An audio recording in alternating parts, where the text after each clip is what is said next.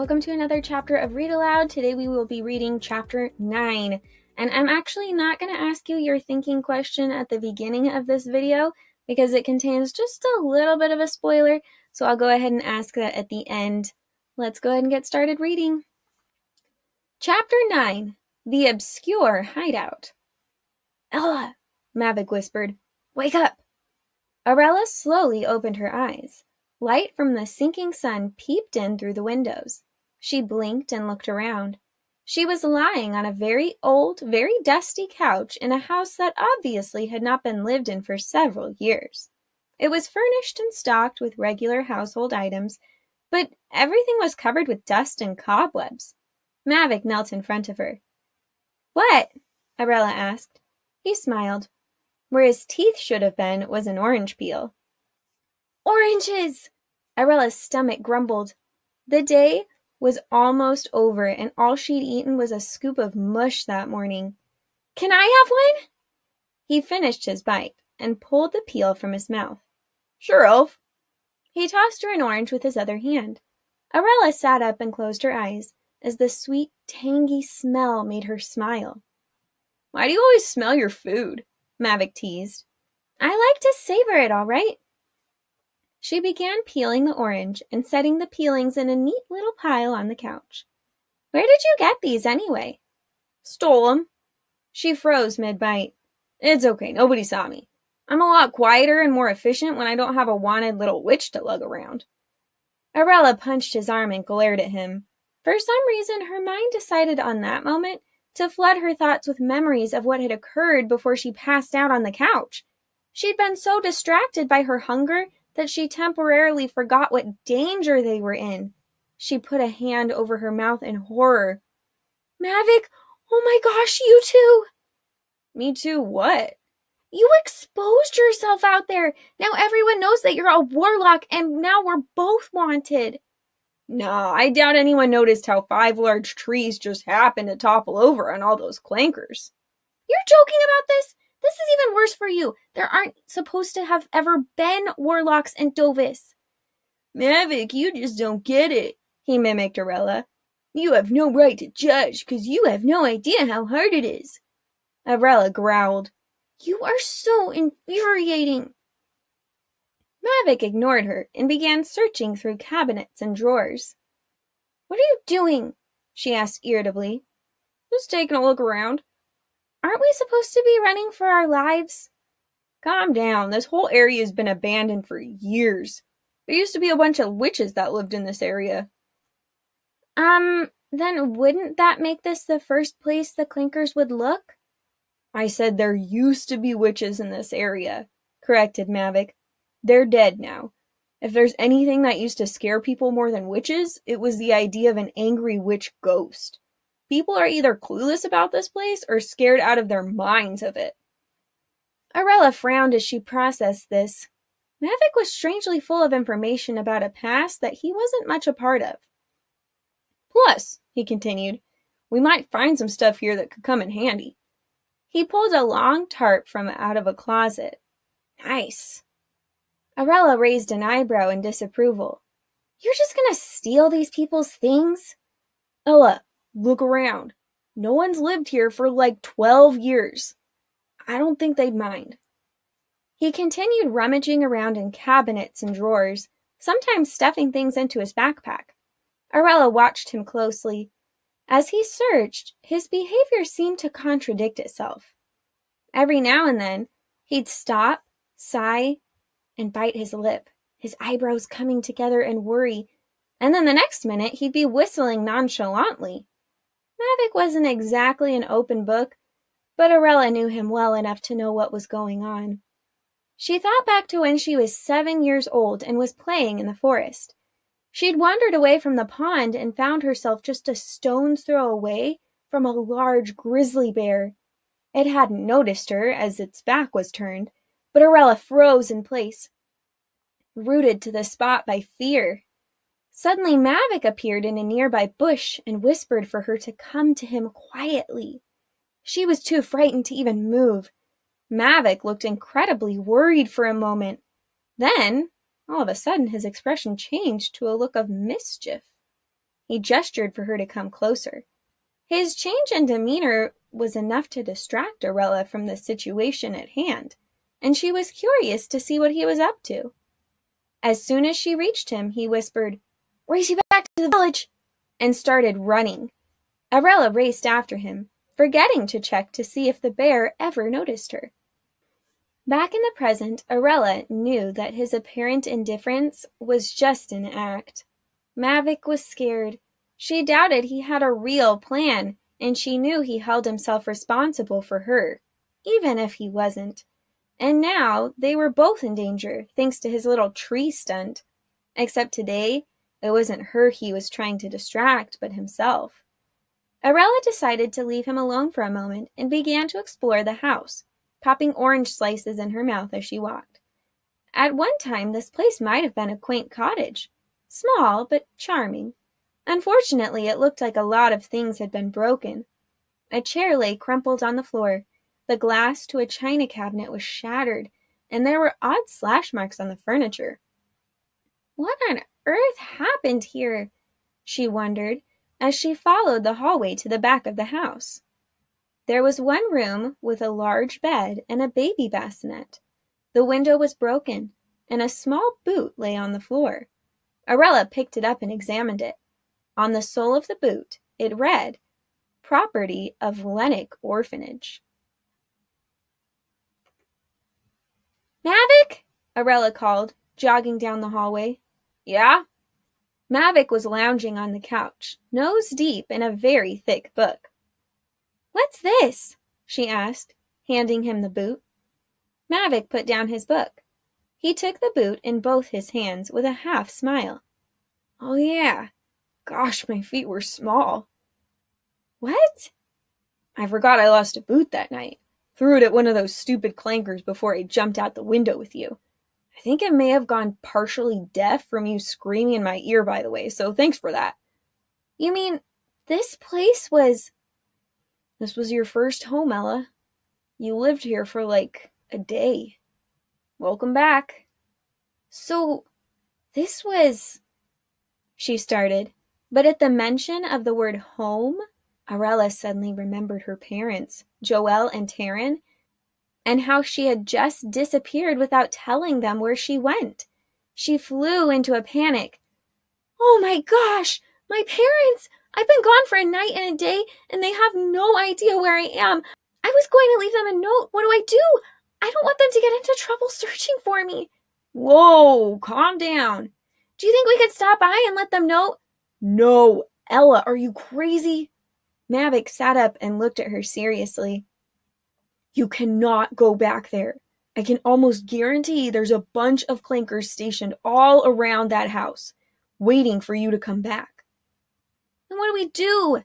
I need them to know I'm okay." Mavic frowned. Then he looked down as he thought. "I think I have an idea. While you were conked out, I read about this cool trick in one of Morton's old books. I've been practicing. Want to see?" Aurella folded her arms as if to say, this had better be good. Mavic ripped a piece of paper from another old book.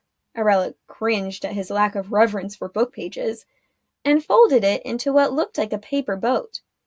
He did a few quick finger gestures that looked something like twisting a knob and pointing, and the boat levitated and soared around the room until it landed neatly in Aurella's hands. "Neat trick, but how does this help us?" "You can write a note to your parents, and then I'll fold it up and fly it to your house. Hopefully your mom's still keeping the kitchen window open.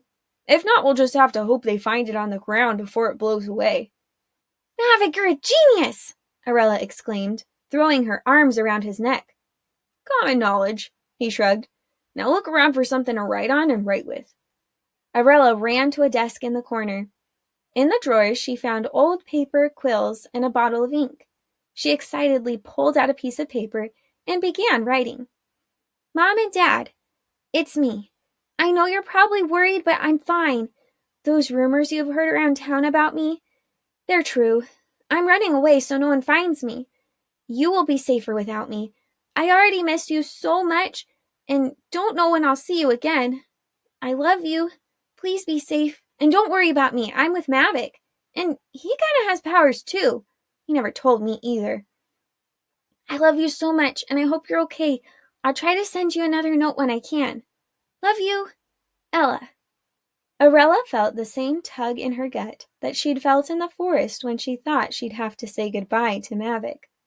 Her throat constricted, and she thought she might cry. But she didn't. Her emotions were the only thing she had control over in her crazy life, and she refused to loosen her hold. When she finished writing, Mavic was by her side. "It's going to be all right, he said quietly.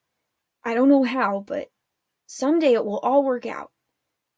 Aurella simply nodded and handed him the paper. He laid it on the desk and carefully folded it into a paper boat. "Well, here goes nothing," he muttered. He did those intricate finger movements, and the boat flew out the back window. "Do you have to keep steering it?" Aurella asked. "Not if I did it right.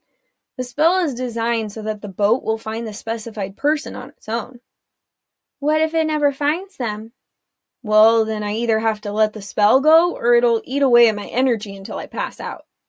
Aurella gasped. "What? It's the truth. Don't worry.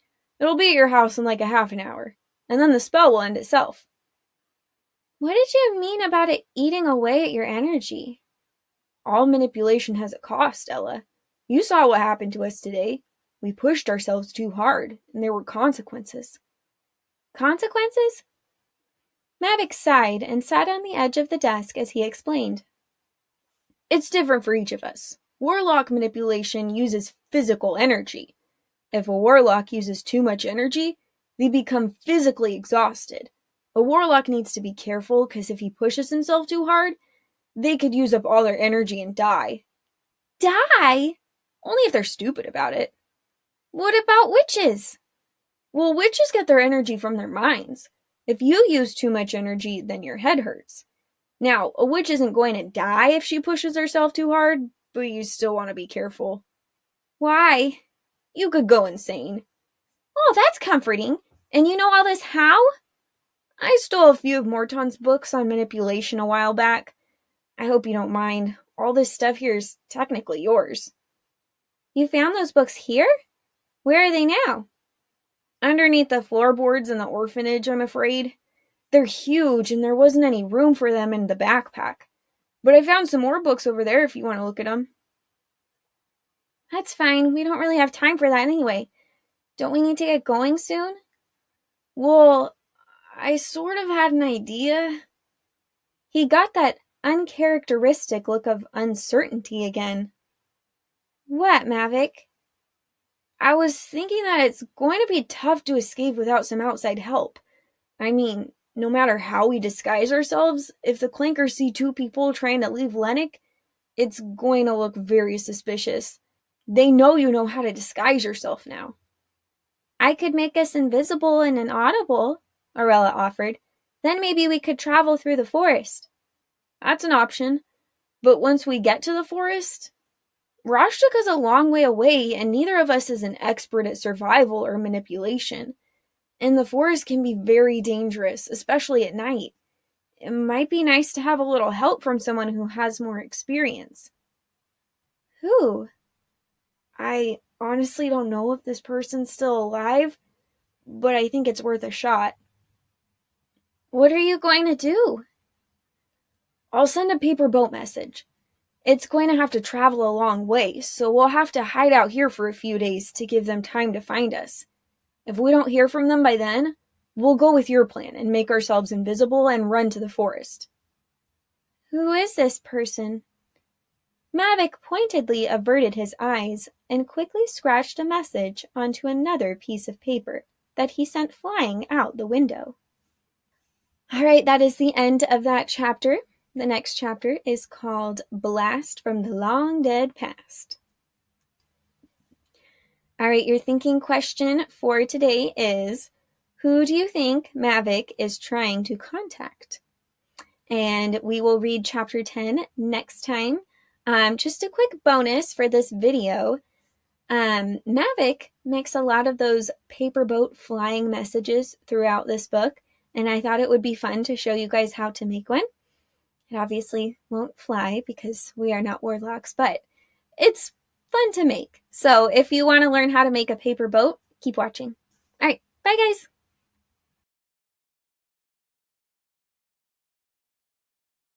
All right, in this video, I am going to show you how to create a paper boat, and it looks kind of like this when you're done.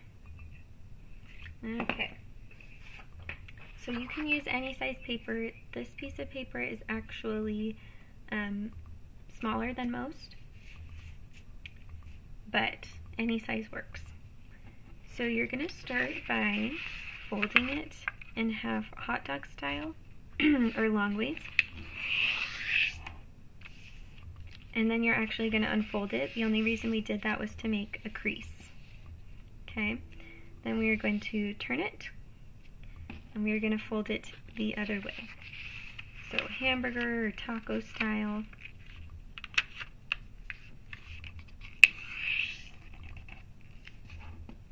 Okay, so we just folded it.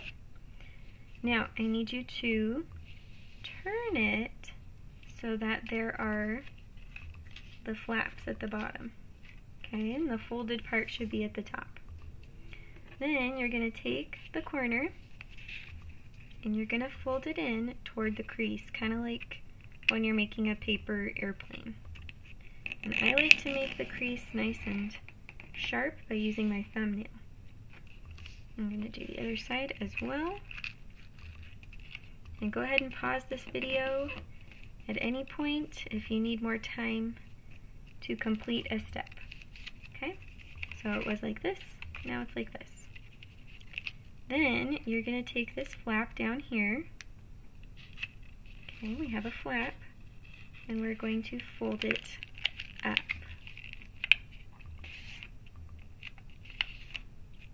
Okay, let me show that again. Flap up. Now we're going to do the same thing on the other side. So we're going to flip this over. We're going to fold this side up now. Now it kind of already looks like a boat, but we're not quite done yet. So we want to turn this into a triangle. We have these corners sticking out. There's several ways you can do this. You can just kind of fold these over if you'd like. Or you can fold them inward towards each other. Doesn't really matter. Just fold those corners over so that we cannot see them anymore. I just want it to look like a triangle. Okay, get that off there. Alright, so we have our triangle. Okay, next part's a little tricky. So at the bottom, there should be a flap. Okay, you should be able to put your thumbs in there. So what you're going to do is you're going to take these corners and you're going to put them together. Okay, so we put our thumbs inside, and we're going to put these corners together and then lay it flat. Okay? Then we are going to fold up this flap and fold it up to touch the top. Again, pause at any time if you need it. Paper's getting a little bit thicker now, so a little bit harder to fold. Okay, so we folded that up. Now we're going to do the same thing on the other side. And take the flap and fold it up. And we are almost done. Okay, so just like before, we're going to put our thumbs in, take the corners, and we're going to push those corners together. Okay, again, looks like this. Push the corners together. And here's the fun part. Kind of tricky, so watch. Put your thumbs up here towards the top point. Pinch and pull. Okay, I'll show that one more time. Thumbs are up here. Pinch and pull. And then kind of crease it in. And then open it up. And there's your boat. And you can send it flying, like Mavic's message. The end.